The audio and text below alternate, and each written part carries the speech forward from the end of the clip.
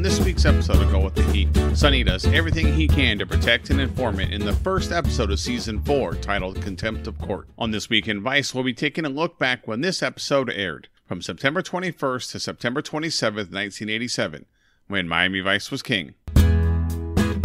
In news, just after Week 2 of the NFL season, the NFL Players Association declared a players' strike that would ultimately last 24 days. Although it wasn't the first NFLPA strike, nor would it be the last, since it took place in the middle of the season, NFL owners elected to bring in replacement players and counted the games as regular season games. As you would expect, attendance and TV viewership took a considerable drop, and the owners, players, and the NFL reached an agreement after just 3 games.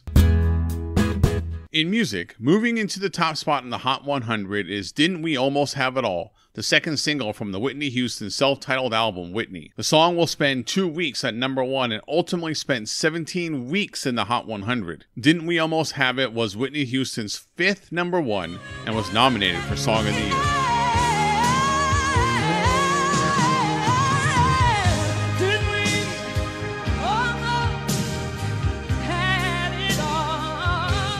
In movies, winning the box office this week and holding the top spot for 8 weeks is the thriller Fatal Attraction. Directed by Adrian Lyne and starring the megastars Michael Douglas and Glenn Close, the film is about a married man who has an affair with a woman who becomes obsessed and refuses to end the relationship. The film received much critical acclaim and is a massive hit.